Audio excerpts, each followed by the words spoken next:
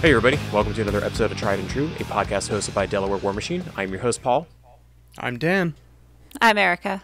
We want to go ahead and take a moment to thank you, all of our listeners, for giving us your time and listening to this episode. We want to thank More Than Dice for giving us another platform to go share all the good stuff. And we have lots of other great podcasts that are out there. You should go take a look at the show notes, especially considering the guests that we have on the show this episode. And finally, thank you to all the patrons on Patreon. Because of your support, you've been able to help us out with this idea of this episode, which is the Tableside Conversations. So we're going to be putting up another little vote about our thoughts on Mark IV armies momentarily in the future, so just keep an eye out on that. And if you want to go ahead and support us on Patreon, go ahead and take a look at the show notes. So how are you all doing? Everything good? Everything well? Lots of Diablo? Yeah, it's a new bug. It's infected Erica and Andy. Yes, we are spending a lot of time in Sanctuary. Yeah, and I'm biting my tongue or whatever. I'm gonna buy this game. I just haven't yet. It's an eventuality at this point. Watching the stream for a little bit, like I have no idea what is happening. There's just so many flashing lights and just stuff. Yeah, there you go. That's Diablo. That's the experience. That means you're doing it right. Particle effects everywhere. Real fast though. So current events of what's going on. If I've catching this, so Privateer Press is moving, right? They end up putting in an insider that I believe that they are moving their headquarters to another location, and because of that, they are downsizing. They're not going to need all their storeroom area, and they end up having the Legacy Army final sale. What were your thoughts about that and the reception of it? Personally, I thought it was an eventuality. We always knew that they were running low on stock of old models because they lost their capacity to make more on a large scale. So when we heard that news back in, 2020, 2021, I had always thought that we're eventually going to get to the point where we can't purchase these old models anymore. I thought it was a smart move for them to let everybody know what models were going to be available in Prime Legacy. So I thought that was a good move. That way, people could budget and select the models that they needed to complete their collections. Yeah, it was a little bit like rushing there at the end, but I agree. The fact that they were able to go and list all the models that are going to be the new Prime armies, which is actually exciting. They talked about with Mage Hunters and Exalted that should be dropping later on this month. If not, the recording probably might already be out at this point. And then they showed the Krill Warriors and the Dark Operations. I think that's called the right, Cephalix, the right? Cephalix, right? And they have what's the Crix caster? Is it Morty? Right? Morton Ebra? Morton Ebra too. Yeah, so that's cool. I think she fits the vibe for that. So I'm excited to go see them out there, and at that point, all the Prime armies should be there, and they'll be excited to finally have all that dust settle there, and then all the unlimited releases from there. Yeah, Morton Ebra 2 is definitely squicky enough for that army. And then I guess for the app, I think there have been more lore updates. Black Tide Season 2 just dropped, which, Erica, we actually have that battle report coming up that's going to be showcasing one of those scenarios. Yep, so depending on when this podcast episode releases, we're on episode 21 for our battle report. It's like, whoa. That is our next episode, actually features one of those narrative scenarios, which look like a lot of fun to play on. We did have to modify it a little bit, and our players do discuss that in the episode. Yeah, it's a good one, so make sure you don't miss it. Also, the Season 2 of Black Tide now finally has the items in it for upgrading your command cards, upgrading your in-faction character jack with different pieces as you go. And I'm really excited to crack that open and try and play around with that and see all the neat custom stuff that you can do for these narrative chains of events here. So what we're planning on doing with Delaware Warmachine at the end of the summer, once things die down and after Nova, is actually starting up one of those leagues. What is it, Resurrection League, with those narrative rules. So I think that'll be a lot of fun, and that might actually be something that we can talk about internally, maybe tracking our progress and lessons learned in case anybody else out there in the community wants to TO an event like this. Yeah, I agree. I think that would be something. Hey, maybe we can put it up as like a free attachment on Patreon or something. Yeah, that'd be nice. Yeah, like we did with our Journeyman League last year. That's right, yeah. No, that would be really good. I have to say, though, because of the Black Tide Season 2, just playing that one narrative game, it was very nice. It was like a breath of fresh air, a palate cleanser, to not do a steamroller, to have an actual scenario that meant something, and it was a wonderful experience. And, I mean, I've been showing pictures of Dan. Him and I are going to be starting Black Tide Season 1, and we're going to be going through all those scenarios, so I'm really looking forward to throwing the lighthouse on the table and the little putt-putt boats and, just having pretty tables, fun little beer and pretzels machine, and just going to town with that. It definitely felt different playing that game compared to like steamrollers. I think it's just because it is a narrative event. It's not supposed to be the winner take all kind of mentality with it. Yeah, I agree. We went to a day where Maryland did several of the narrative events in a row, and it was just a fun day. I mean, I lost like half my games, but I had a fun time just hanging around and rolling dice. And, it was like the low stakes sort of thing. It was just a fun experience going through the different narrative pieces. And not only that, but it was a great community building event for them as well. Not only did Maryland TO it, but everybody that was part of their community worked together to create these really cool towers for the lighthouse, boats. So their narrative stuff came out really, really nice. Yeah, they did a great job. It's good.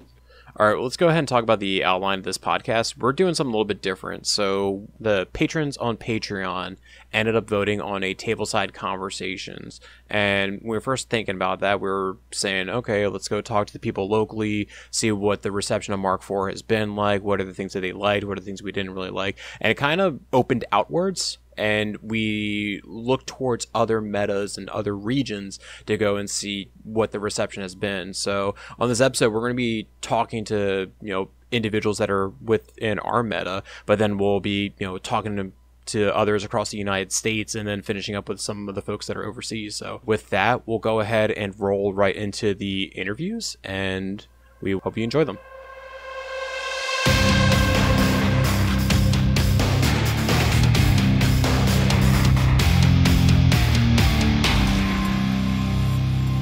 Hello and welcome to our first round of interviews with our local players. On this segment, I'm going to be introducing the father and son duo of Jack and Chris. Jack and Chris, go ahead and say hello. Hey everybody, my name is Chris. I've been playing since 2003, off and on, pretty much a lot in the beginning, but it died off when I had kids.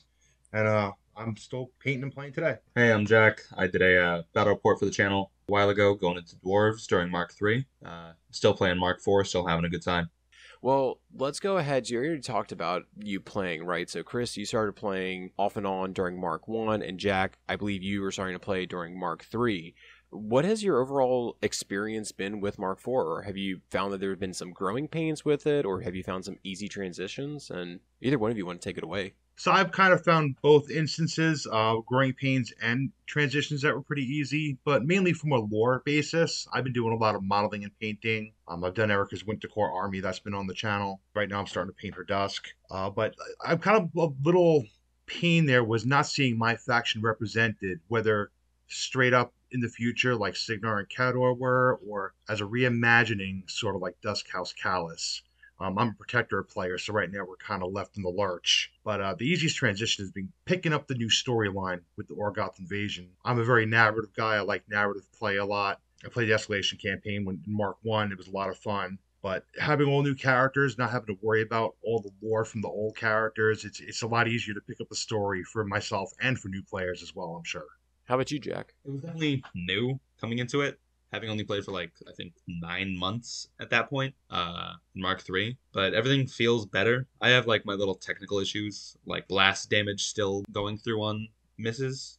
But that's about it. Everything else I've been enjoying. There's some balancing stuff, but that'll get worked out. I mean, my biggest thing has just been the structures. I think those still need some fine tuning. But other than that, I'm enjoying the game, having fun building lists. Storm Legion is vastly overpowered, but what are you gonna do? I should say I have had my games against Storm Legion, and they are a tough nut to crack. That wolf feat is such a pain in the side. What about mechanics? Because I know that with Mark IV, they changed a lot of things for streamlining the game, making it faster. what have you found has been your favorite mechanic that has been implemented into Mark IV? It was weird going into it, but the new unit movement has been surprisingly fun because anytime you have any kind of like difference between that and like most things, it's just okay, move, place within 2, then you're done, which just makes the game faster as well as you're not worried about what do you call it, command ranges, which was annoying. So that's good, as well as like if you I think there's a couple models with unpredictable movement where you place within 4, so they feel cooler, as well as it changes around some stuff. Like I know the Sentry Stone and Mannequins unit used to be a unit, but because of the new movement rules, they changed them all to be solos, which just kind of gives them a fresh new take on the battlefield. So yeah, I think that's been the most fun one to play around with. That's cool. Hey, Chris, how about you? So like Jack, I tend to like the movement rules a lot as well. I used to play a lot of Zealots, with the Protectorate, and they were a pain to move and maneuver around. I can only imagine how good they'd be now under the Mark IV rules. Leading from that, the blast damage is definitely a big plus. I know Jack's not a big fan, but I happen to love it. Having to worry about 10 templates scattered with scattered dice and having to worry about every single one is definitely a time drain during the clock. So I definitely like that.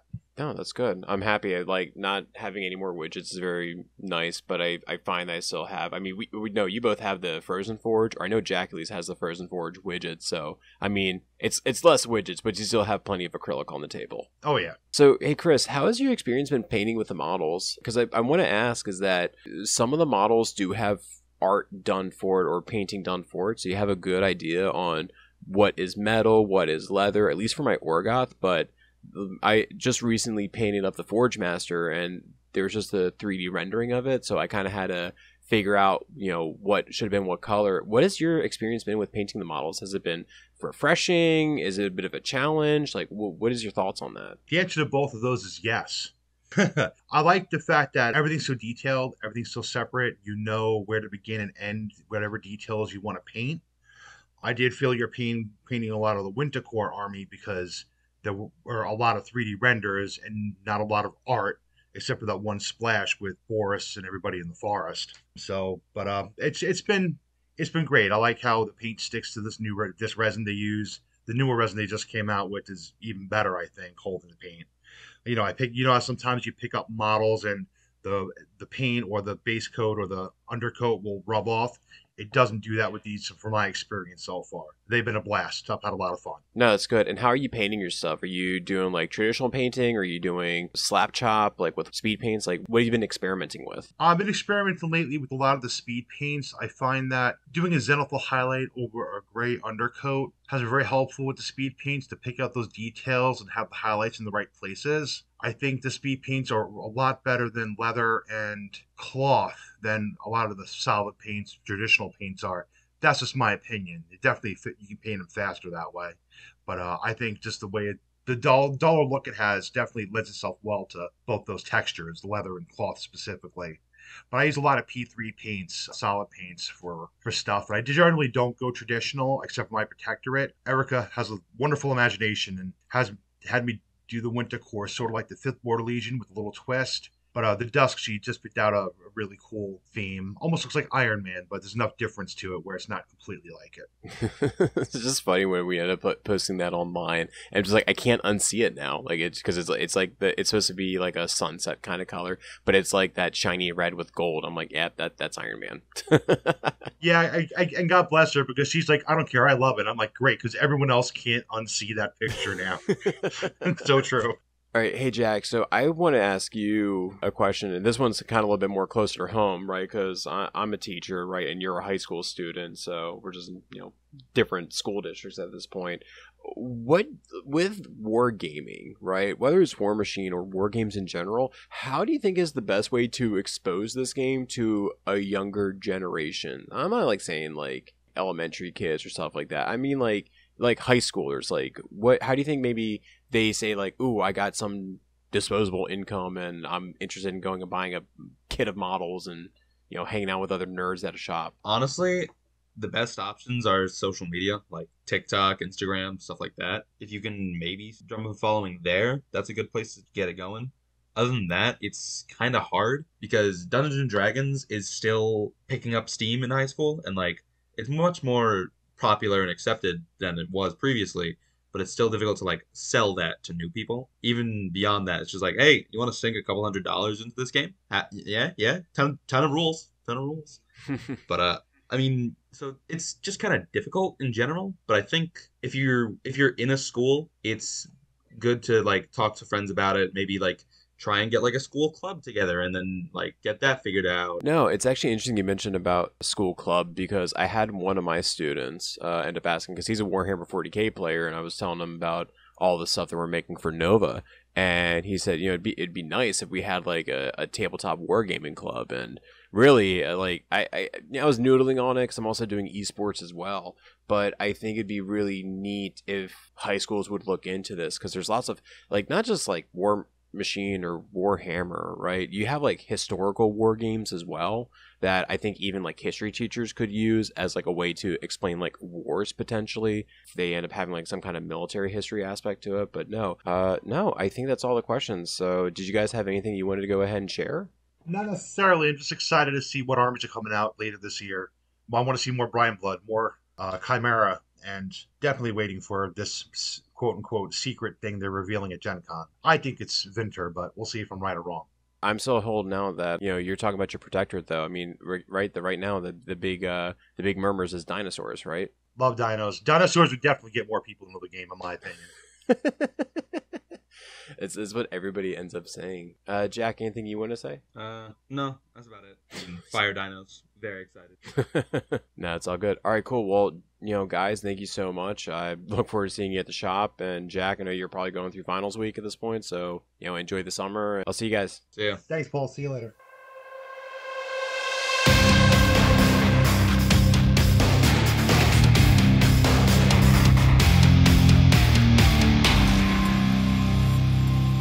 Hello, everyone. Erica here with our next guest for this special interview episode. Welcoming to the podcast for the first time is our local Convergence player and Dungeon Master extraordinaire, Tears. Howdy. Hey, Tears. So for those of you who watch our battle reports, you may recognize Tears from a recent Mark IV battle report.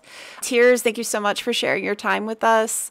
We're so excited to get your take as a new player to the game of War Machine in Mark IV. But before we get started with the questions, could you take a moment and introduce yourself to our listeners and give them a quick snapshot of your tabletop background? Sure. So I'm Tears. I'm a professional dungeon master, and I've been playing tabletop RPGs since 2012, and probably DMing for about that long. In terms of tabletop war games, War Machine's actually the first one I got into. I, way back in 2014, purchased my first War Machine bits during Mark II, and had no one to play with at the time, and didn't actually start playing until Mark IV. So I'm weird in that I have had my models since Mark II, but have not actually gotten in until Mark IV. But I'm loving it. That's awesome. And then you found us on YouTube, right? And that's how you kind of linked up with our AU meta? Good old tried and true. I found out that you guys were called Delaware War Machine, and I was like, holy crap, I'm like 45 minutes away from Delaware. This might work. Yeah, we're super glad to have you, Vinny. And we have a new player, right, who just picked up a Signor box? My buddy Alex, yeah. Yep. So we're growing. Okay, so we're just going to get into a couple questions here. So Tears, as a new player to War Machine and Mark IV, we're so excited to get your perspective as, a newer player. So let's just dive right into these questions. Mm-hmm. So on the subject of a new player, as a new player to War Machine and Mark IV, what are your overall thoughts of the edition so far? I like it a lot. I'm aware of previous rules in Mark II and Mark III, things like the shots that miss being diffracted off in a random direction, things like the way sprays worked with the template and the AoE templates in general.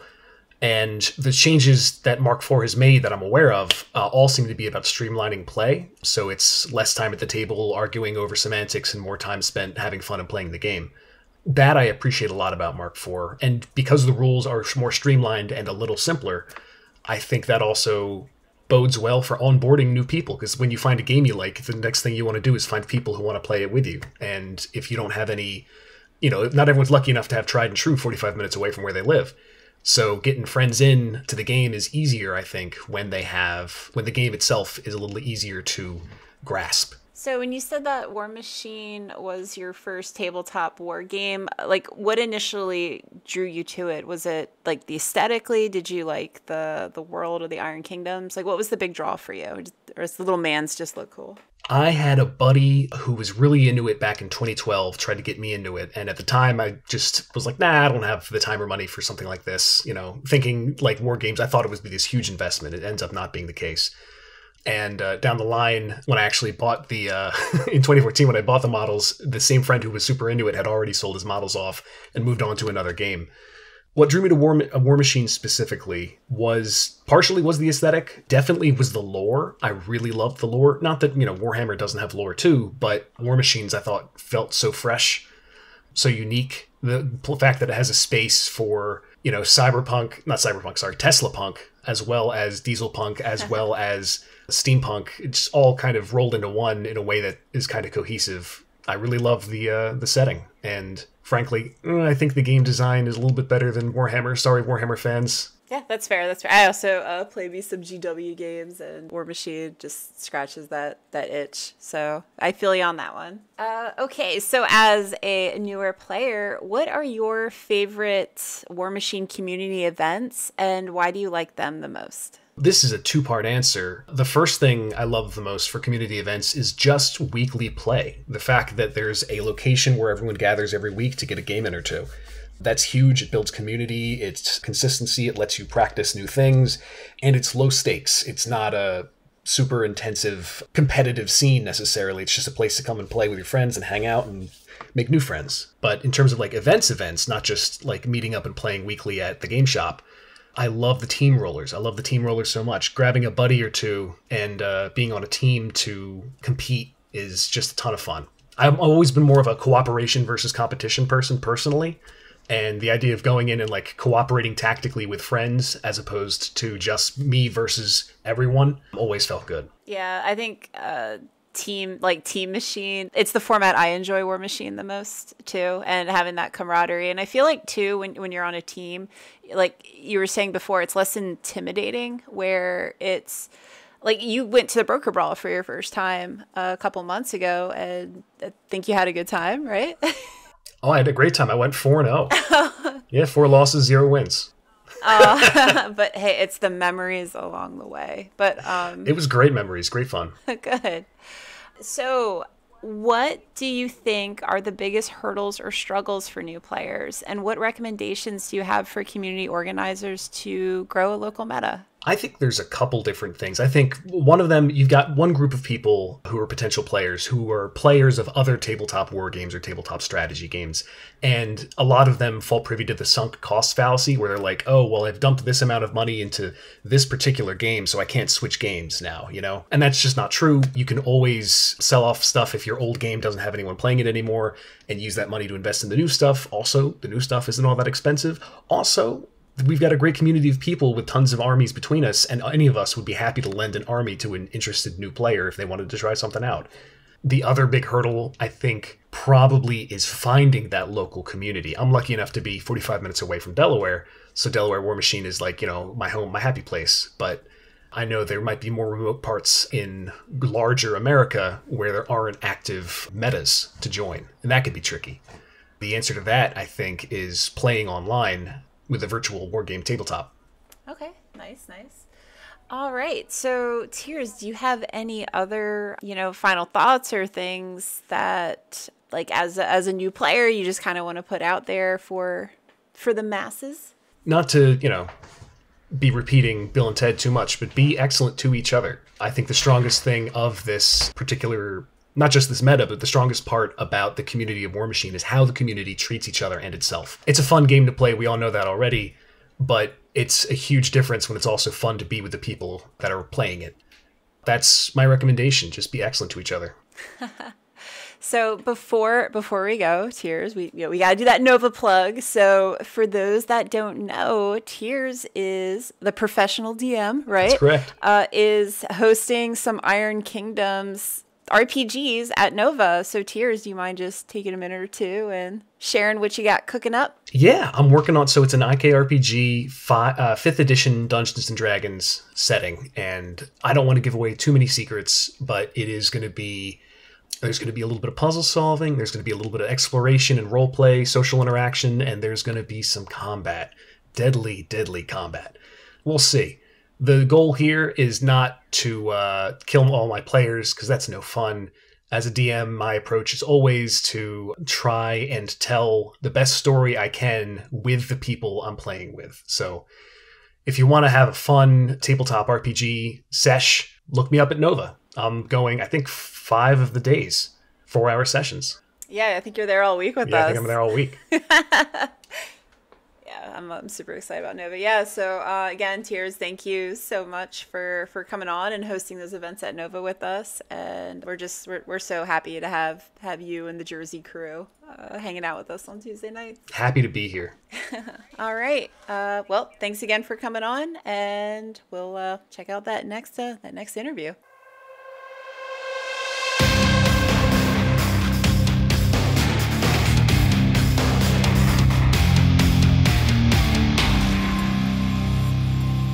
Hello, everybody, and welcome to the next segment of our Tableside Conversations. Now, getting away from the local players, we're actually going to start talking to some players who play nationally at this point. So, my first guest for here is going to be Ryan from Blight Bringers. Ryan, go ahead and say hello. Hello, everybody. It is happy to be here. I don't have to do all the audio work for once, so this is nice.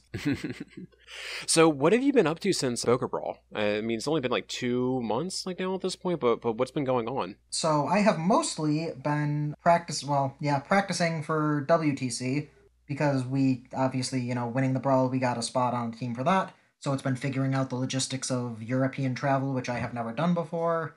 I've been trying to learn Dusk, which is a really big shift for me. I am very unused to the focus mechanic, how all of that works. Like, conceptually, I understand it, but it's like a very different thing to conceptually understand how a thing works and actually be able to put it on the table and make it work. So that's been a fun learning experience. Also just been doing a lot of painting, which has been fun because I've been enjoying this a lot more than I usually do. Well, let's actually kind of ask a couple of questions, because again, we're kind of doing this tableside conversations with players. For people who are not aware of, where do you actually play out of, and can you kind of describe your meta? Sure. I play out of Buffalo, New York. It is, let's see, I think we've got 6 or 7 people right now that are playing regularly.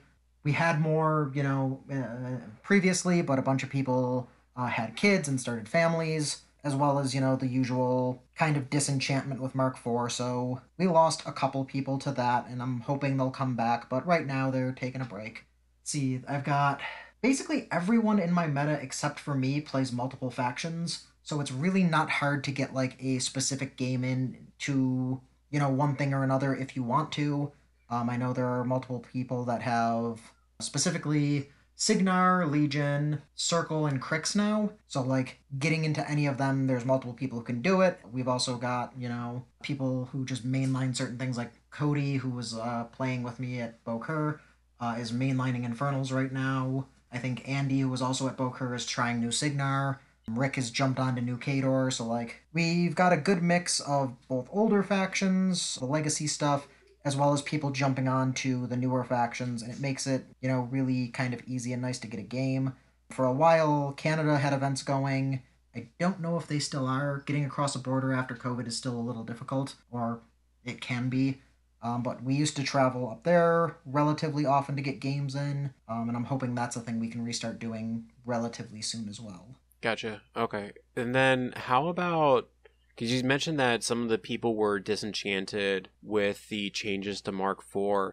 I guess, like, what were your overall thoughts of Mark IV when it ended up coming out? And a kind of a two-part question is that when we went to Bokur, I'm assuming that was maybe your first large-scale experience of a Mark IV event. Like, how did you think that went for it being Mark IV and everybody kind of being on board with playing the game that way? So my initial impressions were, it was the, I guess, normal nervousness you get with any new edition, any change. Any big shift in the rules always, especially if you've been playing for a while, always causes at least a moment of, like, okay, what are they doing? Why are they doing this? Is this going to be any good? It's the normal questioning of what is going on and why. Once I got past that and actually started playing a couple games and reading the rules and really getting into it, realistically, it's not a ton of changes from Mark III. Once you get into it, a lot of the stuff is just kind of streamlined a little bit. It makes a lot more sense.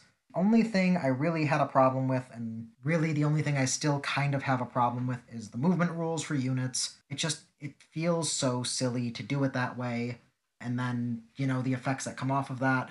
Like, a good example, I played into Sorsha 3 on Tuesday, and her feat specifically says if a model or unit were to go through one of her clouds, it takes a point, and then because everything else places after that, it would also take a point if that one model that moved going through her clouds did.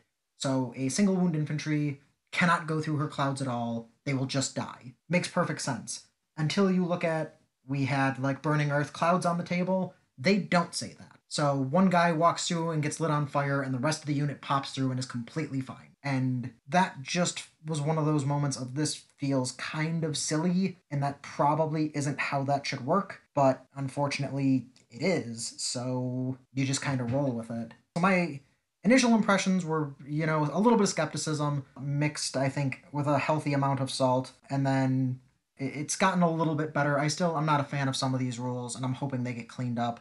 But as for, like, Bokur, it was my first real Mark IV event. It was actually really, really nice to see so many people show up and go, you know what, maybe this isn't Mark III, maybe I can't use, anything and everything under the sun in my faction, maybe this isn't going to be, the ideal beatdown list that I would have had, even 6 months ago, but I'm going to try it and I'm going to have fun, and it was, Bokur is a great event, it was a great weekend, it was a lot of fun, and it was great to see, instead of the kind of negativity you get when, like the Trash Cord or Facebook sometimes, to just get people that are like, this is fun, I'm going to go and I'm going to have fun, let's roll. And, you still got some of the normal salt that you get at these events of people being like, oh yeah, my dice died, or this unit is stupid, this ruling is stupid, I can't believe this happened.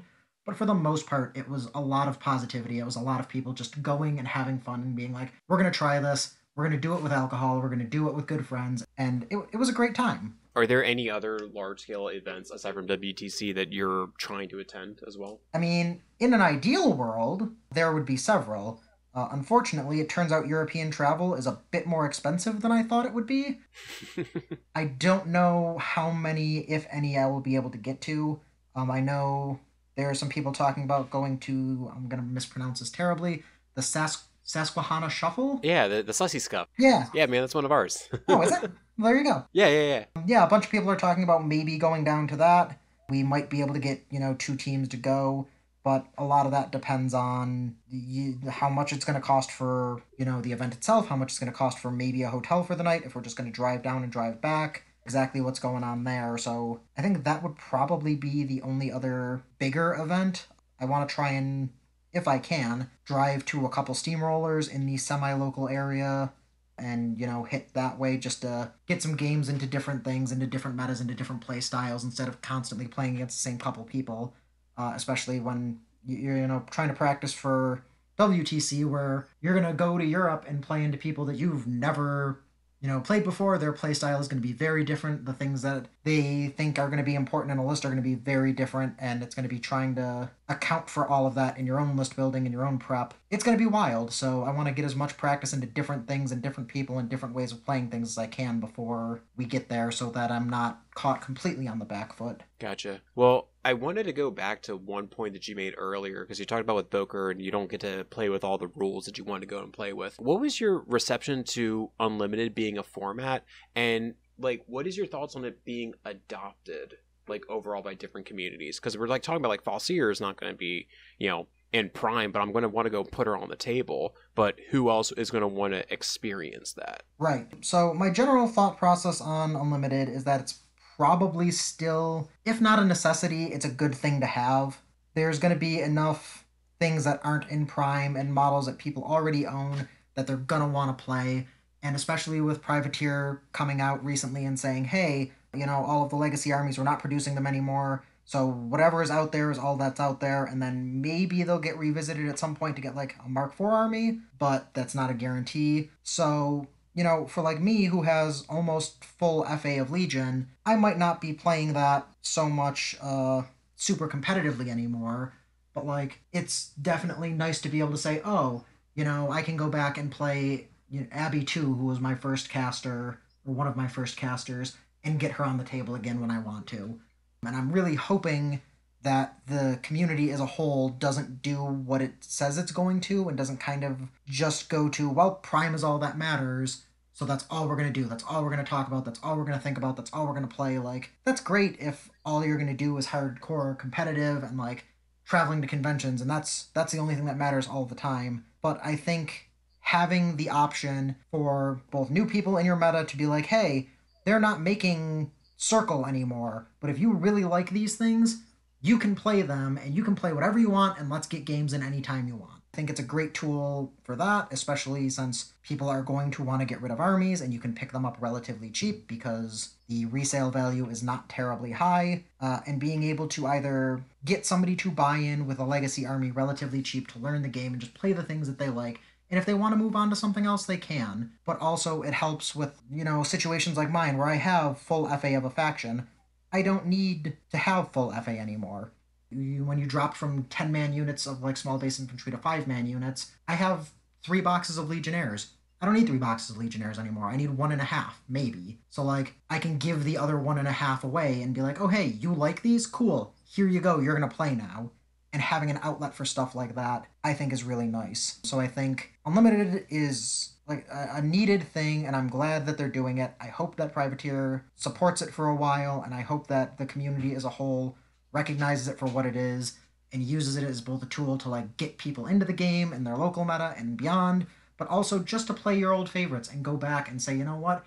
Every game doesn't need to be hyper competitive. We're practicing for WTC, or I need to be on the next medal list before anybody else. Like, you can just play a game with the models you like and the things you think are fun, and that's perfectly okay and valid. Yeah, you kind of cut me deep when you were mentioning about having full FA for your Legion, because I had full FA for Ret. So when I saw that Sentinels, it's like, okay, FA2, and it's like 5-man units. Like, well, it's a whole unit of Sentinels that are going to be shelved, and whole unit of Invictors that are going to be shelved. And yeah, I can go on and on about the disappointment of it. I'm a little, I want to be as good as you in giving away my models to people who want it. I know we actually have one guy who just started picking up Brett stuff.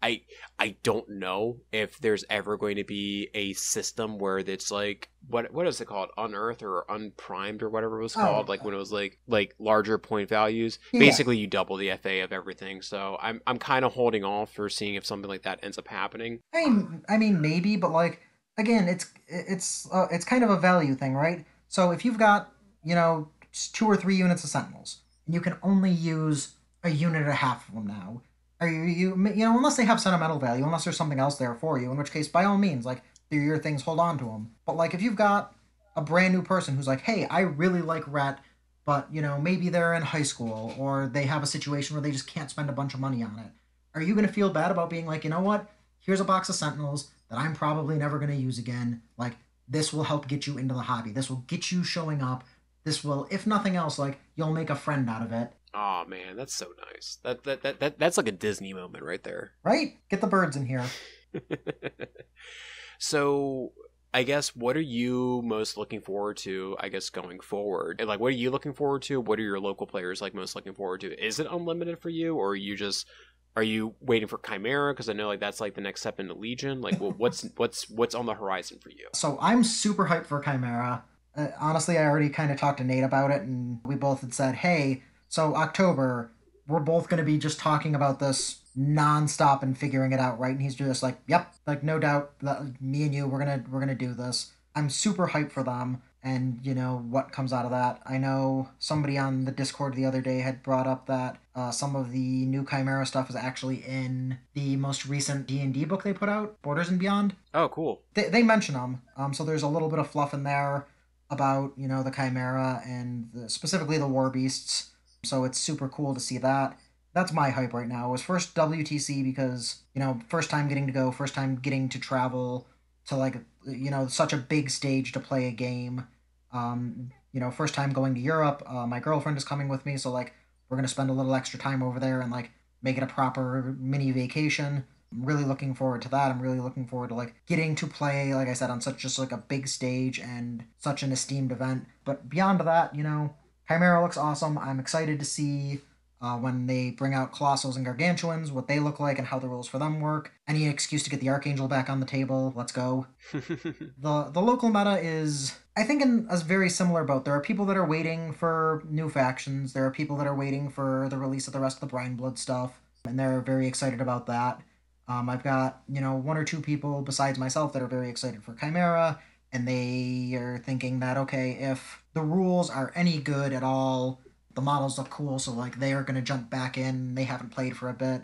So, getting people that hadn't played and were a little skeptical back on the game is super nice. And then just really getting to play more games, getting to just sit down again and, do okay, this is a hobby. I'm doing the things that I like. I'm going to do it with people that I like. Let's go. Yeah, that's a good way to look at it. And, I didn't say it earlier, but congrats on making the WTC team. It's like such a great thing, and I'm really happy for you to go and had that experience. Oh, thanks. I'm glad you're going to be able to have that experience. It's wonderful. Me too. I'm glad I can afford it.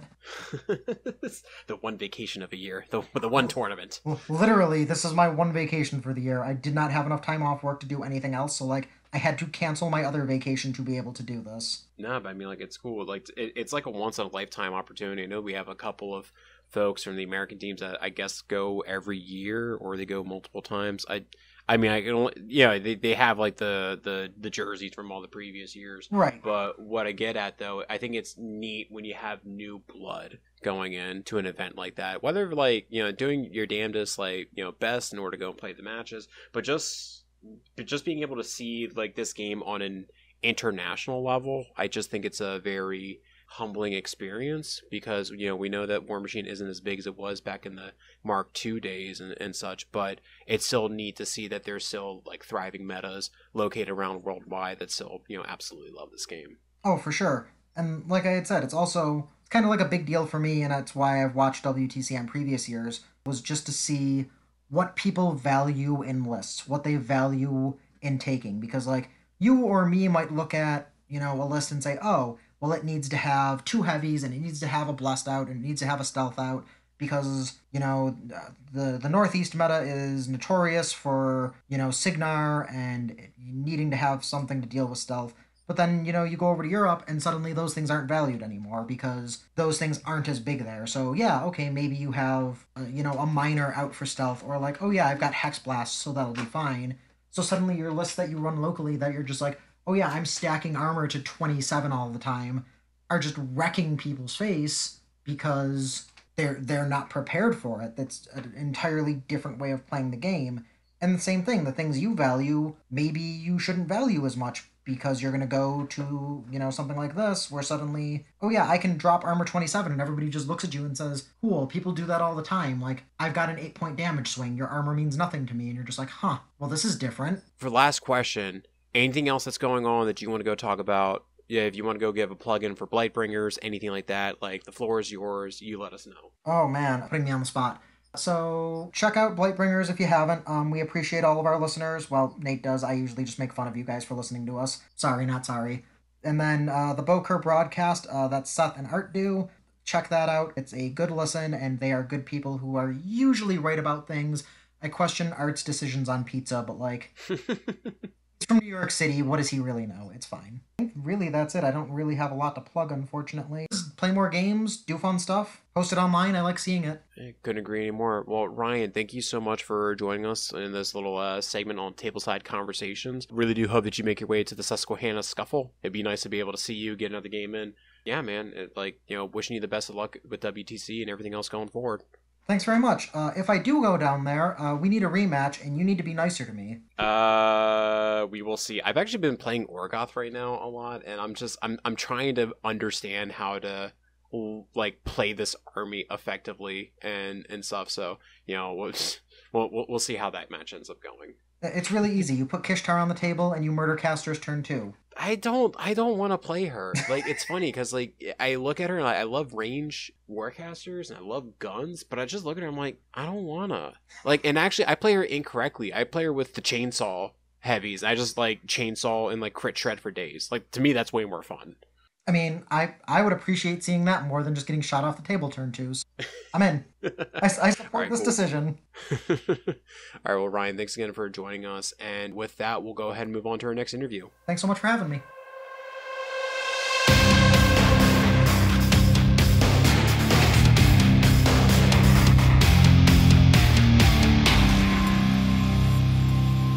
I have another guest with me on our podcast today, and why don't you go ahead and introduce yourself? Hi, my name is Dave. I'm from Las Vegas here, trying to get our meta back together. I think a lot of us are trying to do the same thing. So, Dave, what's your history with Warmachine? I've been playing Warmachine since like the very beginning of the Oblivion campaign. I went into one of my local stores back in Colorado. I actually saw a bunch of Colossals on the table for Menoth, and immediately was like, oh, what is that? And here I am. Yeah, those big models really do draw you in. And what's something that people might not know about you? Well, I am a union electrician, and I try and play as much as I can in my free time. I do a lot of painting, too. I have an Instagram, and, an Instagram, stuff like that set up, and a TikTok as well, which has actually gotten a little bit of traction, surprisingly enough. I don't even know what TikTok is, honestly. Do you ever, with your electrician skills, do you ever wire up a miniature and have, like, glowing stuff inside of it and all that cool things, or you stay away from that sort of thing? I actually do have a couple that I've lit and a couple that I'm planning on lighting up. I saw a Scar 3 on the Facebook group that was lit from the bottom, so all the souls were lit green, and I really want to do that to mine as well. I think I saw that one too. That seemed like a great miniature. So let me ask you this. How has your overall experience been with Mark IV? Since I know that you said you started approximately around Oblivion, which is like the tail end of Mark III. What have you felt about the new edition? I think it's really nice. There's a lot of people who don't like the movement and stuff like that, but I think it's perfect. I think that it's been readjusted to the point to where it's accessible, and the switch from Mark III to Mark IV has been great. I have no issues with it. It's been easy to pick up, easy to learn. The game's faster. It just flows better than it did even that little bit, a year or so that I played of Mark III. Okay. What out of all the changes, what do you think's been your biggest growing pain so far? Kind of a split, I guess. The movement was kind of rough at first to learn how to actually keep the tactics in play when you're moving up, having to brick in with 2 inches and all that. And then AoEs were a really big learning experience for me, because now that AoEs don't drift or anything like that, the auto hitting stuff, I've gotten so many of my high defense stealth low arm models just ripped off the board because of that. Yeah, a lot of people do have that issue as well. It's less felt in Khador. Not a lot of the stuff is too dodgy on my side of the table. So, I know that you said you first saw Menoth models. What is your favorite army to play? My favorite army to play is probably still Signar. So when I saw the Menoth models, I immediately went over to the shelf, and they had the old 2-player battle box with Crix and Signar in it. I picked that up, and I played a little bit of Crix, and then immediately fell in love with Signar. And they are probably my primary army. I keep coming back to them no matter where I drift off to. But a close second is definitely Menoth. I actually took them to LVO this year. Oh, that's cool. What other faction that you don't play would you say kind of makes you consistently jealous, and why? Oh, geez, that's a hard question. I would say, as far as mechanics go, probably Legion, just because they have so many good things that they can do that makes life so much easier for them. Yeah, they do love breaking the rules, don't they? And as far as like aesthetics go, I think, honestly, I really do like Khador a lot. I love my big stonky boys and the red paint job, you know. Yeah, it's like my candy colored sports car. Yeah, right. I painted a couple in like a olive gunmetal green that came out really nice. I really like that scheme too. Like the drab military feel to it. Yeah.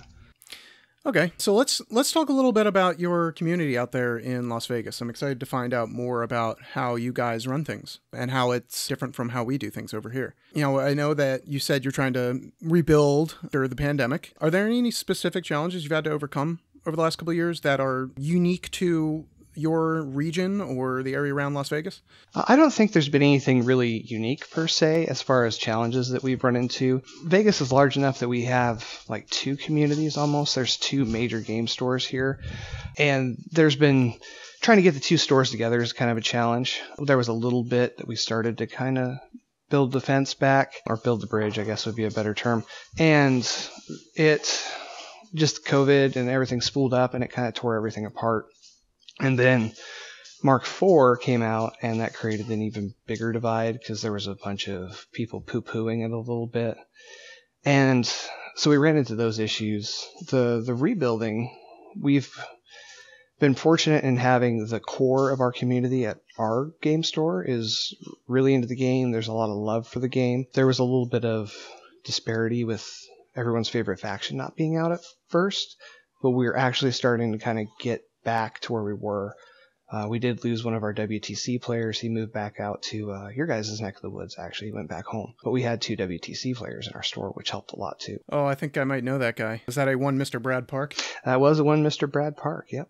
Yeah, he's been a longtime community member for sure. So I'm curious about these 2 different stores that you've got. Are they like dueling metas, so to speak? Are you like poaching players from one store or the other? Not really. The other store has kind of gone dormant as far as their player base. They've all kind of moved on to different things. I'm trying to kind of get things going again. I'm posted in our Vegas Facebook, like, hey, if you guys want to come out and play demo games, play something you haven't played. I probably have the army. We can try and get together and do something. And my local store, it's kind of like 2 bubbles. It's weird, but things are slowly getting better. That's really great. I'm glad to hear that. So this might sound like a strange question, but Las Vegas is uniquely a gaming city, right? There's all these casinos around, and craps being what it is, rolling 2d6. I'm curious to know if there any of that like casino culture clashes with or spills over into Warmachine or our type of gaming. Surprisingly, not really. Other than people collect dice like mad out here. Lots of casino dice on the tables. Yeah, no kidding. but you really don't see a lot of the crossover there. Even, like in craps, there's a certain way to hold the dice. You don't even see that. It doesn't blend well, I guess. Gotcha. I mean, yeah, you probably go into a game store instead of a casino to get away from all that, right? Yeah, I mean, I work in the casinos most of the time, and it's nice not to have to listen to people cheering and all the hustle and bustle. Yeah, those places get real loud, don't they? So what style, I know that you said you try to hook people up with armies or get them demos whenever you can, but of your like established players, what style of play is popular in your area? Do you find players will run a lot of gun lines or melee-centric armies, etc.? Our meta is actually really nice in a way where we have a ton of different play styles. We've got one player that really loves gun lines. We've got one player that loves 120 millimeter bases. That's all he wants to play. Is he wants big stompy, just completely roll all the way over you. And he's our scoring player too, which is kind of funny. I really like gun lines personally. I play a lot of those. Even in Signar, I liked Haley 3, Haley 2. I did actually play Cray in Mark III. I didn't go swimmingly, but I played him. And then we have, in Mark III, our other WTC player was a circle player, and he liked to play super fast, board control, Kruger 2. He played Morvana, and with Morvana, there was just nothing you could really do because of the recursion. So we have a very wide net. So it makes it really nice for getting ready for tournaments and stuff like that, because at least one of our players is probably playing something that somebody else is playing that might be coming to said tournament. So you can get some well-rounded practice. Yeah, that's awesome. I'm consistently struggling to try and get games into some different factions because, like in our area, we have maybe like 6 troll players and no scorn, like it's really very strange, honestly. Trolls are real popular over here. Yeah, They're fantastic. I really like trolls too. Yeah, and those are like always touted as like the hobby miniatures. You know, if you love to paint, you should play trolls. There's so much detail in those sculpts. Oh, absolutely, and they're not super complicated to paint either. Well, unless you go for the tartans. That's true. So looking towards the future, what are you and your community excited about and hoping to see in the game in Mark IV? Or if not see it in the game, see something from the rest of the community or from Privateer Press? We're all really excited to see what the new announced Mark IV factions turn out to. We want to see what Chimera is actually going to be. I know we have a few people that are really interested in Brine Bloods. Minus the only catch I keep getting, and it's a little segue, sorry, the Brine Blood, the troll, their main heavy, everyone says it looks like he's playing dress up because all the hats and everything like that. But isn't that what you want though? You want to play dress up with your little dolls, right? Yeah, it's like the paper dolls. Yeah. Yep, I love the mixing and matching. I think it's great. Me too. I think it's just comical enough to make it like interesting, like, oh, what is that? But not to the point where like, oh, that's kind of silly. Yeah, I mean, if we're starting off where we're bashing people with a shark, I can't wait to see where we go from there. The sky is the limit at that point, I think. That's right. So what do you think that your group does as kind of like part of your community that helps bring people into your store, or, you know, just refresh the community or get new players, that sort of thing? We're all very good at talking to people. We're all not shy about it, to where if somebody comes up and says, hey, what are you doing? We're like, hey, this is Warmachine. This is what we're doing. This is this. This is this. It's a skirmish game, you know, yada, yada. We go through the whole spiel. Everybody's really good at that. And I've been working, my 3D printer's been working pretty hard trying to get some 3D terrain set up to where we can have 1 or 2 tables of 3D terrain, kind of stealing your guys' idea that 3D terrain catches the eye, it brings people in, they want to see it. And so I've been doing that. We've been playing with guard towers, even if we're just using them as an obstruction. We've been putting them on the table because they look so good. And that gets people that come in to play Magic or the other tabletop war game that shall not be named, you know, any of that stuff, they come over and they want to see what we're doing. Yeah, I totally agree with you there. You got to get that curb appeal, you know what I mean? Absolutely. Do you think there's anything that you've seen another group do that you'd like to try and incorporate into your strategy? I really like it's all really, I mean, the East Coast, you guys are probably the busiest, and then up there in Northern Washington is probably the busiest, just from what I can gather from social media. I really like the fact that the drive to put events together. I think that is key, you know, because we figure here in Vegas, we attract a lot of the Southern California meta. We have gotten some of the folks from Washington down here as well, and a few people from Colorado that I know have come over for events and stuff, mainly like Las Vegas Open and whatnot. But if we could drive more events here, I think that would help a lot, because I mean, a lot of the SoCal stuff is only 3 hours away, and that's really not much in the grand scheme of everything. And Tucson is 6 hours away, which is a little bit more of a poke, but it's not terrible if you're going to come spend a weekend up here. Yeah, everything's real spread out there. I agree. Just getting events on your calendar is a great way to drive interest. And making it regular too can be very helpful. Like a monthly steamroller, it's always going to be like the second Saturday of the month or whatever. And that can really make people regularly predict your events and make a point of coming out to them. Exactly. And I'm hoping that maybe once the first little bit of summer cools off, we can get a steamroller going and try and make that regular. I too really like that idea. I wish you luck. I hope you're able to pull that off. So, anything else you want to throw at us? Any special interest topics or anything close to your heart? I mean, I'm glad that everyone nationwide is starting to kind of come back together and starting to play the game again. And we are slowly starting to feel that here. And I appreciate everybody for opening their minds a little bit to what Mark IV is. And about all I can say is don't knock it before you try it, because it's actually a definite leap in the right direction, even if it is a little rough on certain spots here and there. Couldn't have said it better myself. Give it time to breathe, and trust the community and trust Privateer Press, and we'll be playing a banger of a game before long. Exactly. No time flat. I think beginning of next year is going to be amazing. Oh, yeah. I can't wait for all the new armies and everything. What a world we live in, huh? Yeah.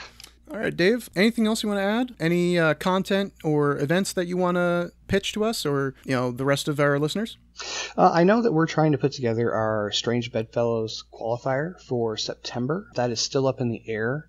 Hopefully I'll be able to get some more details for that here before too long. Completely not guaranteed, unfortunately, at this point in time. Other than that, that's about all I got. Look for my painting. I love just feedback on the Facebook groups and whatnot, and I'm easy to find. It's just under Dave. Just Dave, that's right. And we can find you on Facebook, you said, right? Yeah. So I post a lot on the Facebook groups and stuff like that. It's, Dave Roth is my last name. So I'm pretty active in all the Facebook groups as far as the general discussion, the painting, all that stuff. So that's awesome. Well, thanks for coming on today, Dave. And hey, everybody out there that's listening, if you are interested in Warmachine in the Las Vegas area, send Dave a message. Try to get involved. See if you can go to one of those steamrollers he's setting up. Absolutely. We any skill level, we don't care. We'll teach, or you can borrow whatever you need. We'd love to have you. That's awesome.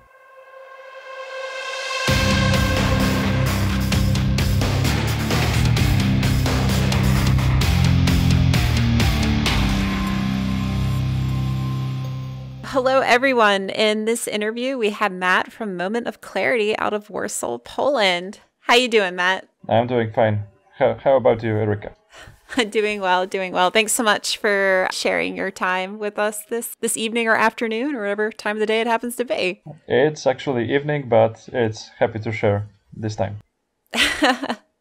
So diving right into it, we're, again, part of this episode, we're just reaching out to other metas and wargaming communities and seeing how the Mark IV transition has been. So on that note, how has been your overall experience in Mark IV, and what have you found to be the most growing pains of this transition, and what's been the easiest? Yeah, I've been playing Warmachine since Mark I, and when I started playing Mark IV, there have been a lot of pains for me.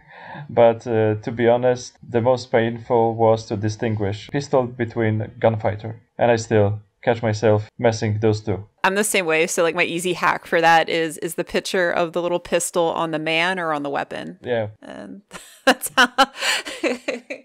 Okay, awesome. And what are you most excited about with the new edition? I'm most excited as a community builder that the new edition will be more compact. There will be less models to one army, and since I've been running demo games since Mark I saw it as trouble to get new players into Warmachine when there was hundreds of models to one army, and the player had to buy all of those models to get into the game. And right now, with all those armies getting really small amount of boxes, I'm really positive and excited about growing the community, growing Warmachine in my area, because it will be much easier for us to advertise the game and convince players to start Warmachine.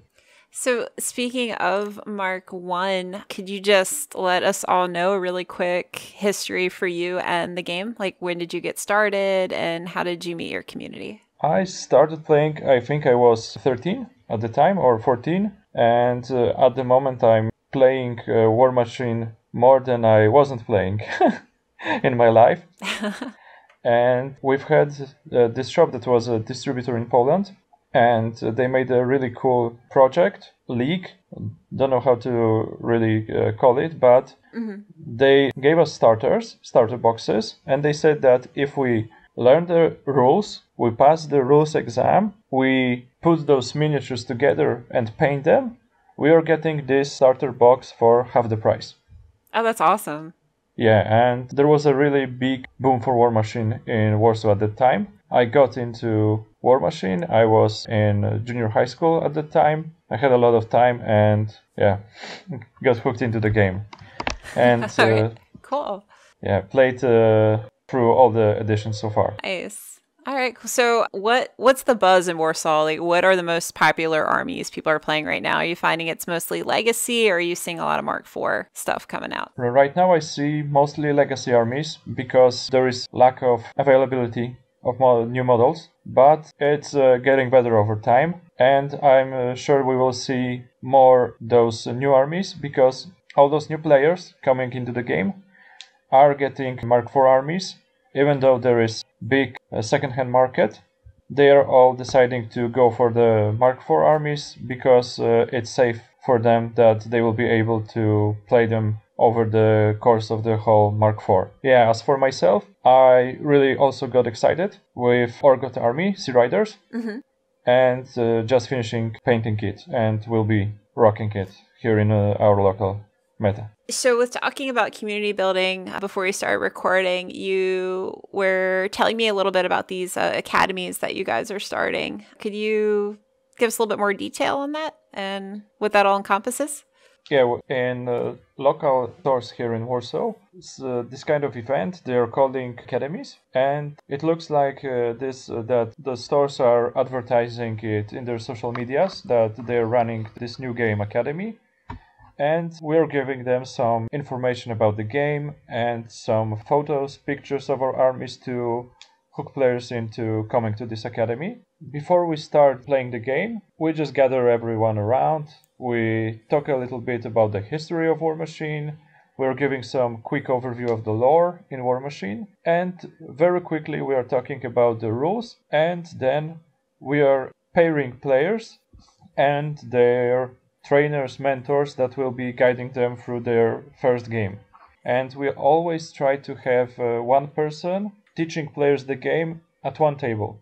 So there's two players playing the game, learning the game, and one person looking at the game and teaching them how to play Warmachine. We're trying to bring as many of our legacy armies to let the players choose from, so they can just pick what they like visually. It's also our rule that we are only bringing painted and based models, right, to make the players enjoy this academy. In the end, we are always making the group photo to show later that Warmachine and this whole system we are advertising isn't dead, that players are interested in learning. And we also try to always point those players who come to the academy to join our Discord server, to be in touch with them, to try to help them with building their first rosters, to, at the moment, telling them where they can get the models, etc. Oh, that's really awesome. Congratulations. You said one of your first events was really well attended, right? It was not the first one. It was, I think, third one. But yes, it was 16 new players showing up and learning Warmachine, and we were really surprised. And from those 16, I think some already got their starter boxes. So I hope really they will show to the first 30-point tournament soon. Oh, that's awesome. Big congrats to you guys and your growing community. Thanks a lot. That's always so exciting. All right. Well, Matt, thank you so much for all of the great Mark IV information. It sounds like the game's off to a good start over there in Warsaw. Do you mind just sharing where our listeners can find you guys, can find your games or your podcast? You can find our podcast typing Moment of Clarity in Google, Facebook. And if you are around here in Poland, Warsaw,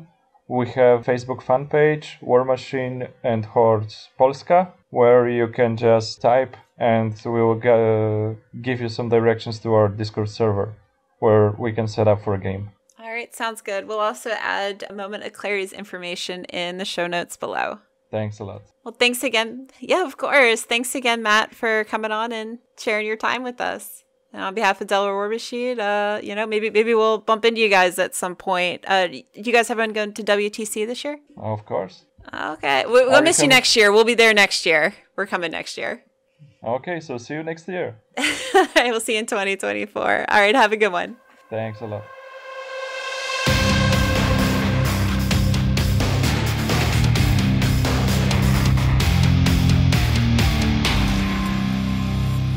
Thanks, everyone, and welcome to another segment that we got as part of this podcast. And with me on this portion of the cast, I have a very special guest. This is a brand new Warmachine player who is new to the area, new to the meta, plays out of Australia. You've probably never heard of him before, but if you play him in a game, make sure you go easy on him.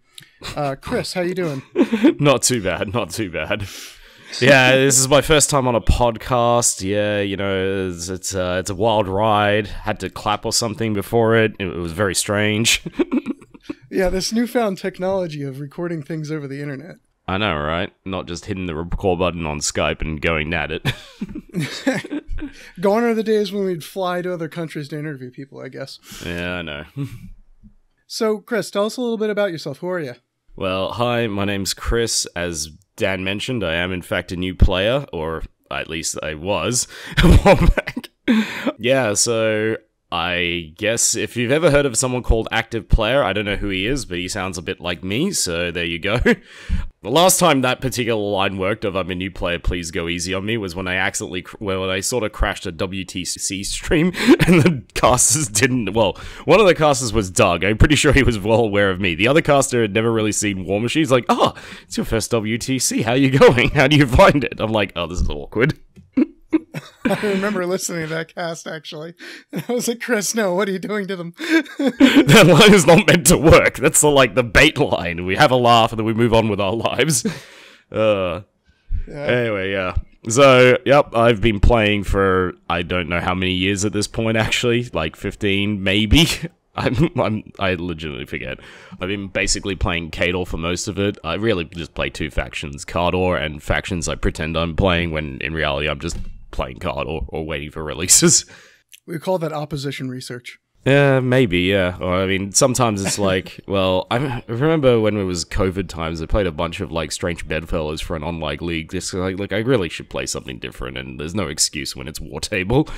And, you know, some of this stuff looks fun. It was very fun. So, yeah. Yeah, so we have a couple questions for you today. We're going to focus on, you know, your experiences with your local gaming community and how that may be the same or different from some of the experiences that we have here in the United States. Yeah, fair enough. So I'm going to hit you with a quick couple rapid fire questions, and then we'll dig in a little bit deeper after that. Yep, sounds good. So overall, how's your experience been with Mark IV so far? Honestly, it's been pretty good, but mostly, like, look, alright, I'm gonna roll this back. Game-wise, actually really good. There's like a few quirks, honestly, a lot with regards to the unit movement system, but it's the kind of like it'll get sorted out in post. Realistically, especially in Australia, I mean, you gotta ship containers through like choke points of jellyfish and spiders and all the other fun Australian wildlife. And that, I guess, has been the main issue for me, but in terms of the actual game itself, it's been fantastic. I've been quite a lot enjoying it, both. I really like how they've actually given a damn about the old stuff to make it fun in a different way, or even just fun, period. Like, it isn't just they're like, okay, we're just gonna slap some stats on these models and go to town. They've, especially with the newer stuff they've been coming out, and the fact they're basically going to keep trying to upgrade and improve the older models. That's got a big plus in my book. Yeah, I agree. I'm interested to see a lot more of the innovation and changes that they add, like these new twists to things here and there. What do you think has been your favorite change so far? In terms of Mark IV factions, I'm going to say it's the rack system. You ever have those games where you're just like, why does this caster have this dead fucking spell? I don't need it. It's not relevant in this matchup. Like, what am I doing with my life? This kind of avoids that. Allows you to basically tailor stuff for the matchup. So a lot of your lists have become, like, by extension, a lot more flexible. And that would probably be my favorite change. The other would be just command cards. I think it's just a pretty elegant solve for a problem that's existed for a while. If you've ever played Menoth back in the day, especially way back in the day, like, say, Mark II or so, you remember it's just like, you have no Pathfinder. There's no Pathfinder Ajax. You need Errants. That's like, Errants and Idrians are like your two sources of Pathfinder, and that's it. Well, you don't have to. It allows you to soft counter things, which I quite appreciate. I think also it's a good space to change things up. We've already seen that actually with defenses, like how people have started slotting in, like, say, Sapper, even if they're already running defenses, because it only helps them against their opponent's defenses if they bring any, but in the event that their stuff gets in the way, it's like, okay, boom, it's gone. Well, now this wall that was going to previously block the charge, it looks like it's just gone. Oh, shit. Look at that. Got caught out again. So modularity, really, I guess, is like your favorite thing here. Yeah, I'd say so. You know, the ability to mix and match on the fly and interact with the game in a different way now. Yeah. I also think that the game itself, like, War Machine, I think, as a game, has always had interesting units. Like, this isn't just, like, Spaceman with gun of various different flavors. Is it a genetically engineered Spaceman, a dwarf Spaceman, super genetically engineered golden Spaceman? I like the fact that they actually make a lot of the stuff interesting. It's hit or miss, I'll be honest. Like, a lot of times they go like, this is what the unit is conceptually designed. Like, yeah, it kind of doesn't work. But I appreciate the effort. And a lot of the stuff that does work, it feels good to play. Yeah, sometimes they release something, you're like, I have some notes. Yeah. But, you know, I always think, like, if I could be a fly on the wall in those conversations, like, if I could just hear what they wanted it to do, I might have a better idea of what I'm trying to do with it. Yeah. I mean, also, yeah, I was just going to say, like, it sometimes it's like, you know, not every unit has to be top tier, absolutely competitive. A lot of times it's like, well, this unit is a good conceptual idea and it's actually fantastic, but it doesn't make sense in meta right now due to what we're seeing. I think an easy example of that actually is like those Signar Stormthrower guys, the lightning bolt like unit. Like, conceptually cool. You take the old weapon attachment of the Stormblades, you make it a whole unit and you make it like function. It's fantastic. It just kind of doesn't work right now because the things you want to barbecue and fry with lightning are lightning resistant these days. Whoops. All right. Well, speaking of Australia, I'm really interested to find out more about, you know, what your experience with War Machine has been like in that area. I know that things down there are a lot more spread out than they are here in the United States. We have like tiny little pockets here and there where different players will come to, usually around a big city or neighborhood. But I gather the experience is much different for you. Yeah, that's more or less correct. So for Australia, just quick geography lesson. Australia is mostly focused around its capital cities, but the country is the size of a United States continental America. It's massive. So, for instance, there's like people playing in Perth. They might as well they basically live in the equivalent of California, but there's nothing really in between. It's like no one's playing it in the mining camps in the desert. So, yeah, it means that, like, you get these little pockets that form, but as a result of that, because of the distance, especially if people are in, like, isolated areas, a lot of people will play with War Table. Like, I play with guys from Brisbane from time to time, and I'm watching and just spectating their games, it's just going to be over War Table, but that's okay. Like, that definitely came more to the forefront with COVID, I'm going to say, because it was just like, well, we're all stuck in here, so, you know, there's only really one way to get games in, so that was good. For whatever reason, Australia just has a very competitive meta, and I wouldn't really be able to point you why. I think it's like a lot of players come into War Machine with like backgrounds from other games. Hell, like I came in from Warhammer Fantasy. That was literally the reason I ended up playing War Machine. Was I played card games for a while, was coming back in, and was like, oh, remember Warhammer Fantasy? That was kind of fun. And I asked my friends, and they were all getting out. So I'm like, okay, I guess we're going to jump into something else then. I do hear that a lot from people that they ended up with Fantasy around that time that got killed off and they were looking for a new game and War Machine was there to pick them up. So yeah, I mean, pretty much. Ultimately a good thing for our community, right? Yeah. So you guys run the Dark Guidance podcast, right? Yeah, that's right. How have you guys been able to kind of push for more games like in person around you? Do you guys have gaming clubs that you go to? Like I know the British guys usually rent like a hall or something that they go to, but what about you? Yeah, actually a similar setup, but it's being kind of recent, honestly. There is a gaming club in Sydney. I live in Sydney, as do a bunch of my other friends. Yeah, we basically go to the games club, like, we have a preset day and we try and get in and just play. Alternatively, also, it used to be we were running a lot more tournaments, but that's kind of slacked off. Not, like, realistically, a lot of people are waiting for more stuff to come out for Mark IV, and I can't blame them because I've been wanting to myself. But yeah, that's how we've been, like, trying to get games in, actively focusing on it. And it just grows slowly and steadily. I would obviously prefer more, but I also, like, a lot of the people there are great people, because the kind of people who, like, get into the game and stay in the game, a lot of times motivated, fun to talk to, and it's always good fun to just talk shop in person. It was one of those things I actually found you don't appreciate until it's gone, and especially during COVID, that was one thing that went away, and we're like, oh yeah, that's fine, we're all playing on like whatever anyway, we're all busy, and then it was like, after a few months, man, I just really miss meetup games. I really do. What, can I get some? Yeah, I totally agree. I love War Table for the tool that it allows us to use, but there's really nothing like playing in person, so to me, that's what really gets it for me. So it's good to hear that you're trying to put places together where people can meet up. The community ultimately is why I play this game, right? I'm never going to remember all the dice rolls individually, but the friends that I make along the way is the magic. Nah, 100%. Did I just quote My Little Pony? I don't know what's going on anymore. I haven't watched it, and I'm just going to assume that, no, you said something inspirational, and we are going to move on with our lives. You're the weirdo who brought up My Little Pony.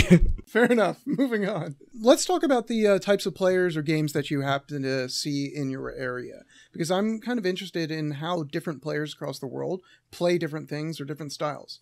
So what kind of armies or play style do you typically see in your area? Do people run a lot of infantry or a lot of warjacks, or play more for like attrition focused or assassination, that sort of thing? I'm going to say it's probably, in general in Australia, it's a lot more attrition based at this juncture. A lot of the more wacky lists that people came up with for assassination, it isn't that they don't exist, it's that a lot of people sort of worked around it. Even if there is an assassination threat, it's usually part parcel with the actual list itself.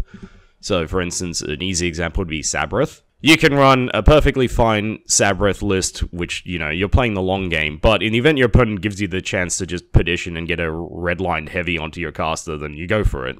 You preferably go for it in a way where you set it up, you just... Like, if you go for assassination, just go all in, right? Like, don't worry about your clock if you're playing with a clock. Just line up all the dominoes and get done, because you're probably only going to get one shot to pull off any real competent assassination versus most opponents, because otherwise you're going to be down quite a lot. I'd say in general, the first thing to appreciate with Australia is, as you said earlier, it's spread out, so there's no full faction coverage at all. Like, the quantity of players, I should say, we get is quite a bit lower than anything you'd see. Like, you probably have more people in a local game shop than we'd have in a city. And you might have multiple local game shops within an area. And we only have realistically like 6 to 7 areas in the entire country because of just how like spread out things get. And also low population density, the fact the product comes from America, so it has to be shipped in. Generally speaking, it's like, here, play this game of Warmachine, it's great fun, and you just give them, like, a bucket of proxy bases. No one's gonna play that. Yeah.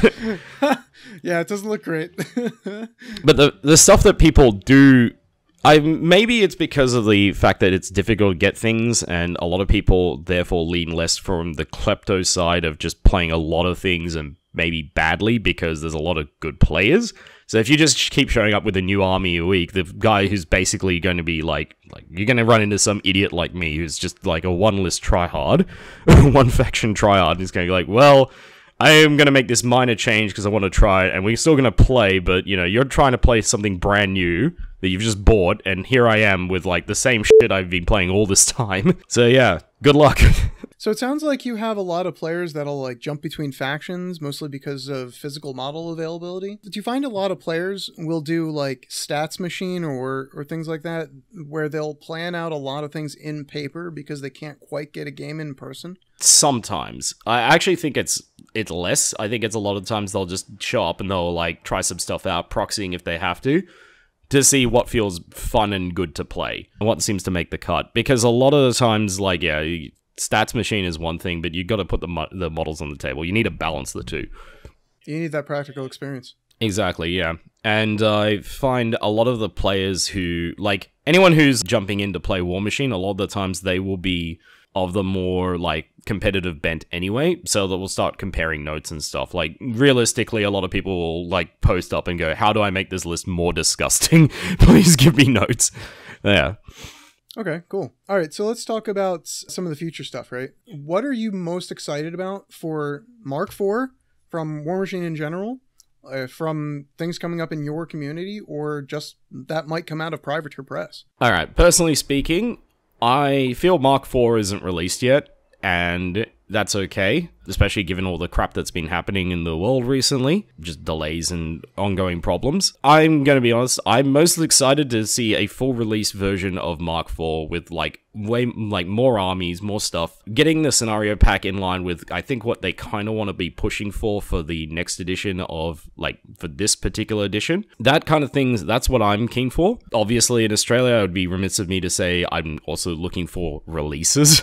That would be nice. Yeah, there's a lot of teething problems I think with frankly any new edition, not necessarily even related to Privateer Press. They are still a small company and they do try their damnedest, which I can appreciate for. But yeah, I would I have good friends of mine who are basically taking a step back. None of us are going to the WTC this year because we all have real life. We basically put a War Machine a little on the back burner to focus on basically real life stuff. And that's kind of what the thing is. I'd like those guys to come back in with a game that they'd be happy to play and see and make work.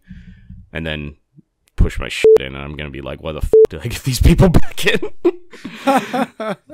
I'm used to winning. It felt so good. What happened? I'm not that used to winning, please. I'm not I still play Mortal Miniatures. It's fine. But yeah, because I love actually. I had my reservations about Mark IV, especially some of the stuff I saw. I would like to see what they come up with, but the more I've played it, the more I've come to appreciate some of the things they've done, and especially appreciating, honestly, more the legacy models. Not necessarily because I don't think they did a good job with the Mark IV factions, but because I really appreciate a company that keeps trying to make the old stuff not just, just be compatible, but feel new and exciting. And I'd like to see that going forward in more ways. In terms of the game itself, I would personally, I'm interested in how they're going to expand things. Are they going to stick with this idea so far that they're going to stick to one army per list, per tournament? I literally had a tournament I was running the other week, and one guy dropped out when he found out he couldn't play, Gorton with Barney too. And he was so disappointed, and, I mean, he was coming from a different city, so I can't exactly blame him on that one. He'd have to have a 3.5 hour drive just to get to a tournament.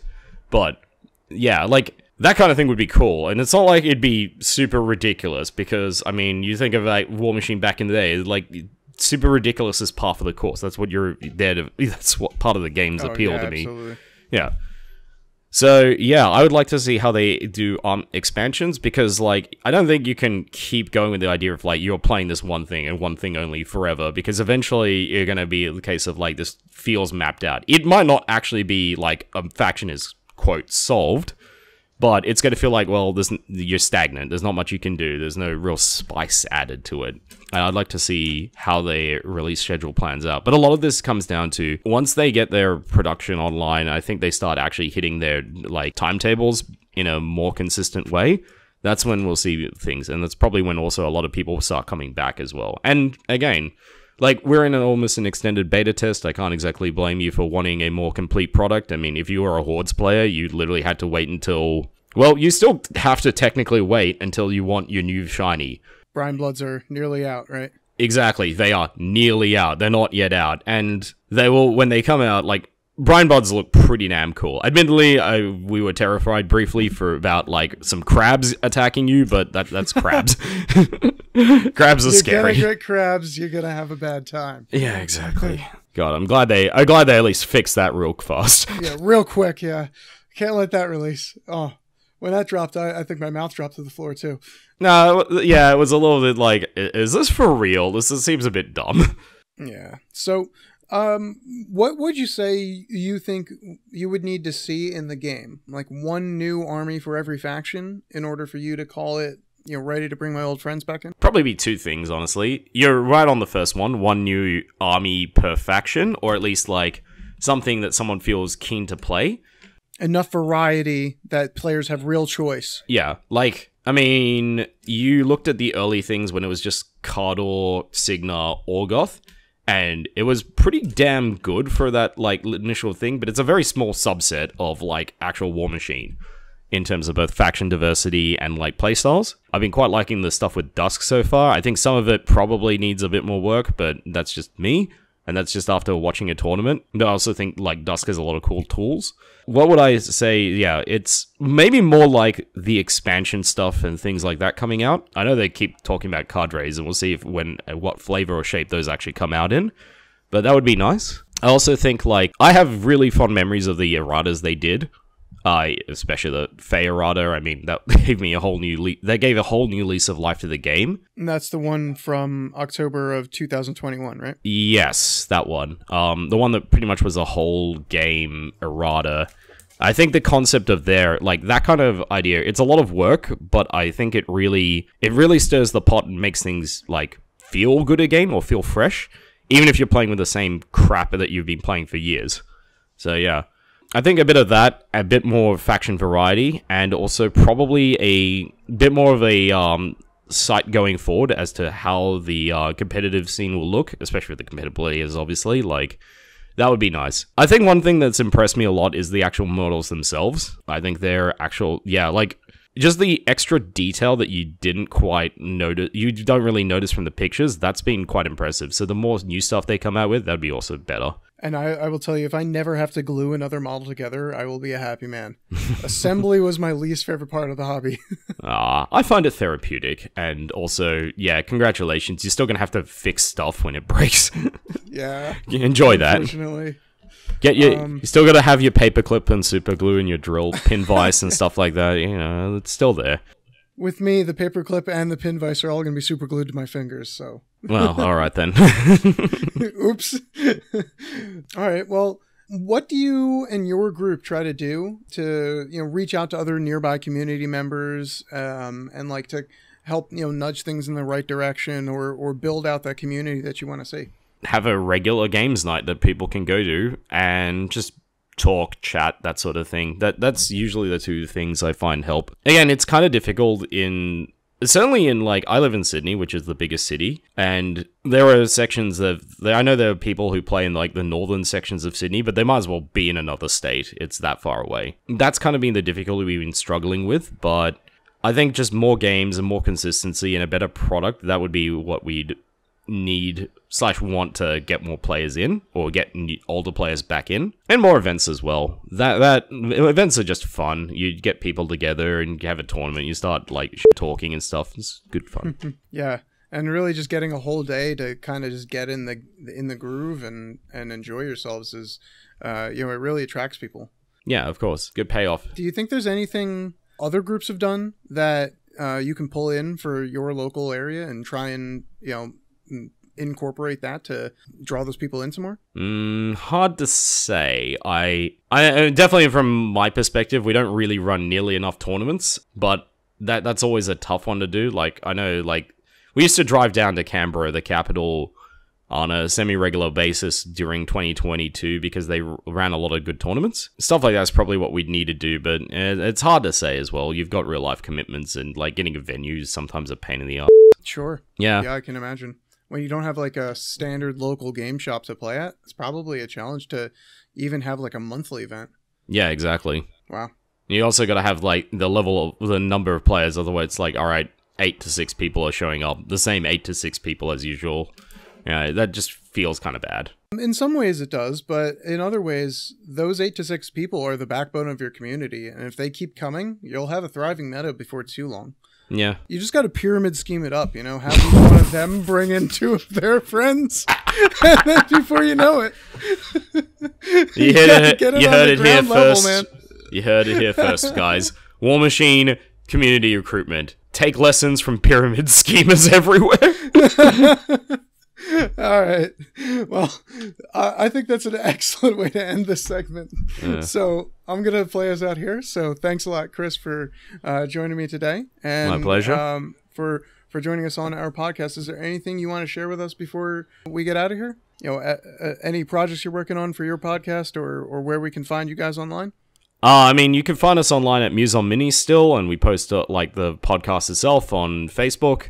You can me personally and us, like, we got some, like, family stuff going on, moving state for actual reference. So I don't actually have anything really to report, because right now I'm trying to put shit in boxes, including a bunch of minis now that I don't have a tournament, to run. I'd plug an Australian event called the OTC, except that I ran it last week, so there you go. But yeah, well, no. next year.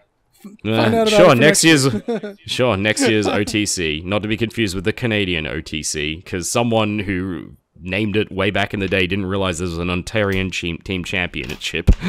But oh well, so be it. And now we can't go back to ATC because the American team championship took that and like. When did this turn into reserving your domain names? Oh my god! Yeah, it kind of did. Yeah, it just feels weird. But yeah, I look forward to whatever you guys put out next once you get resettled. Yep. Sounds good. I mean, guess you've just kind of like, guilt tripped me a bit into making a cast, I suppose, and we can talk about some of the things we've done, but yeah. Well, no. well, whenever you make it, feel free to throw me under the bus on that one. That's pretty fun. Yeah, alright, guys, did you know it's time for a pyramid scheme?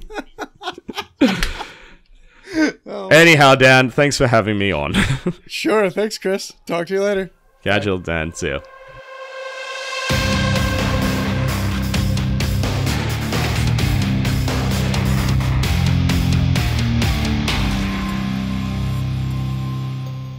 And with that was all the interviews completed. Out of all the different individuals that you talked with, any of them stood out to you? So one thing that I saw that I was common in the people that I interviewed was I think both parties said that they wanted to schedule events more regularly and that they thought that doing that could help players come back to their store and help their metas grow. So I think that's a telling thing that, two different people from different areas around the globe have come to that same conclusion.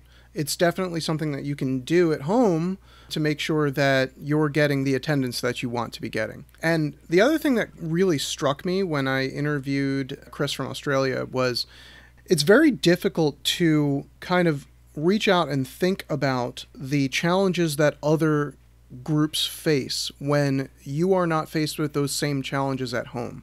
Chris cited a lot of issues due to the geographical separation of all of the different players in Australia. Things are just way too far apart there to have a cohesive group. And thankfully, here on the East Coast of the United States, we don't really deal with that as much as he does. And, I didn't even think about how much of an impact that would have until I did this interview with him. So it was eye-opening for me, even asking those questions. So to kind of echo some of the things that Dan said, one commonality that I found with, Matt and his group out of Warsaw is definitely the community building aspect of Mark IV right now.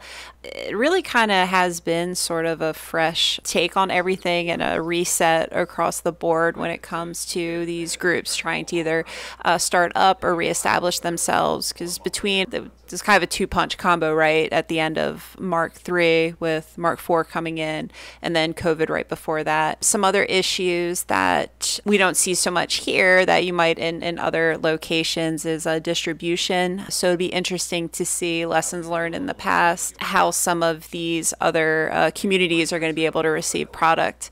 So overall, everyone's very optimistic, and I just want to say thank you again to everybody who shared their time with us and, let us know what was going on your gaming tables. Yeah, I was going to finish up with that. Just my talk with Ryan. It seems across the board that the edition change, like any other edition change, you're going to have mixed feelings where there's excitement or there's going to be disappointment or salt, as he puts it. And I think it's unavoidable. But I like the optimism that everybody that I talked to shared, where they were saying that, come a year from now when, all the hordes have their releases and, all the War Machine stuff is out and all the ducks are in a row, that the game's going to be in a very, very healthy spot.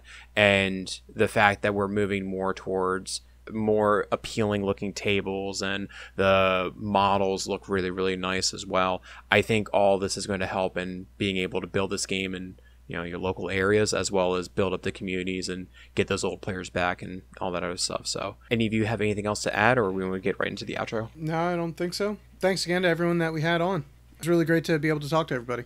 Yeah, thank you so much again for everybody for spending your time. And hey, if you're looking to come to Nova, we still have tickets that are available. Should be a really good time. Yeah, that's all I have.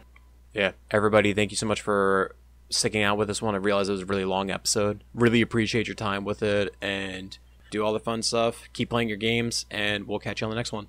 See ya. Bye. Later.